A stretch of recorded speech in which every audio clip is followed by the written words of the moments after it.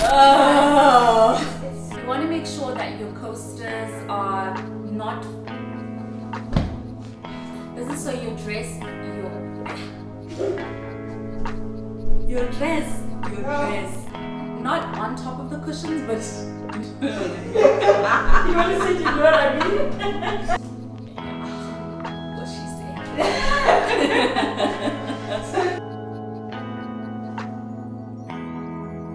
Hey guys, welcome back to my channel. My name is Lungile Thabethe, and today's video is going to be part of a series that I'm calling At Home with Lungile. It's all about how you can make upgrades to your home to make it look a bit more luxurious. Today we're in my lounge. We're going to be talking about different things that I've added into the space, as well as how I styled my coffee table to make the space look super beautiful. So stay tuned. The coffee table in my lounge is a grey and white marble coffee table, so all the other items that I place on it are inspired by it. I really want to stay within a monochromatic situation, look, and that's what inspired me to choose the items that I have chosen. I start off by placing a tray. A tray is really good for grounding smaller items on a coffee table, and on top of the white tray that is automatically lifted from the color of the actual marble, I can then place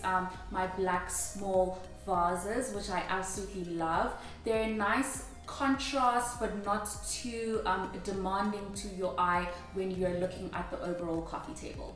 Another great way to fill up your coffee table is to then add books. Now you can use actual books with pages in between, or you can use boxes that look like books. These specific books are from SHF, and so I've stacked two of these together, again monochromatic, to actually pull your eye, lift it off of the table, rather the color of the marble of the table.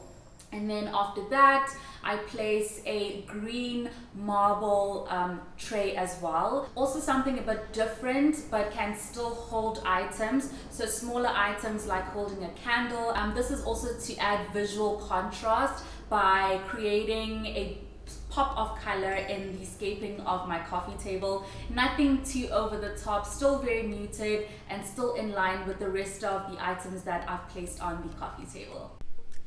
So another important element for your coffee table are coasters. This is so your guests have a place to put their drinks. You can get to play around with coasters. I have ones that are a different shape, but you can add color onto your coffee table with coasters. You also really want to have them because it's your house and you don't want your guests to mess up your furniture and your stuff. So yeah, super important. I then add another candle on top of these two stacks of books. This is just to add more height. So you want everything to be grouped if it's smaller items, and then you also want to create height. I've already stacked the two books together. Now I'm creating added height by adding a candle onto that. The candle also has some visual interest to it as well, which just like makes it more interesting. So yeah, great to add your candle on top of your books. I absolutely love adding plants and fresh flowers into my interior decor, and especially with placing them on my coffee table. In this case, I've added an interesting sculptured vase and added a branch just from my garden into the vase, just for more dimension, more height, and just like interesting visuals. Okay, so since you're all done with scaping your coffee table and it looks amazing, now to look at the overall space of the living area. Couches are a big item in the space, obviously, because that's where you sit and you lounge and you watch TV, but they can be quite flat, so you can add visual interest onto them and make them look a little more comfortable by adding pillows. I like to chop my pillows, and that's just how I style them. And with cushions, you're not always able to style them with a chop if they aren't filled with a feather down inner. So make sure that your cushions are filled with a feather down inner. If that is too pricey, you can always fill them with a normal comforter inner, but make sure that it's full properly so that you could chop them, or they look quite full and luxurious. I also like to add a throw onto my couch, just so there's more visual interest, and for comfort as well. You always want your space to keep looking comfortable and beautiful, but welcoming to your guests, and because it's your home at the end of the day.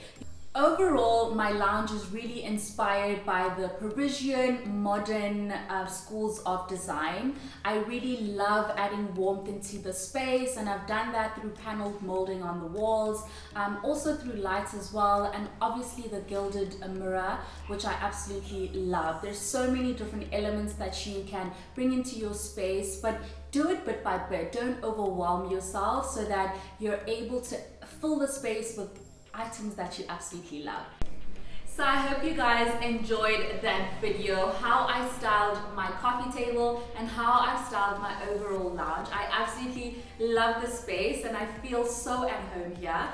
Stay tuned to next week's video, where we're going to be showing you another space and how we've upscaled that space as well. Yeah, if you're not subscribed, make sure you subscribe, turn on your notifications so that you don't miss any of our uploads, and I'll see you in the next one.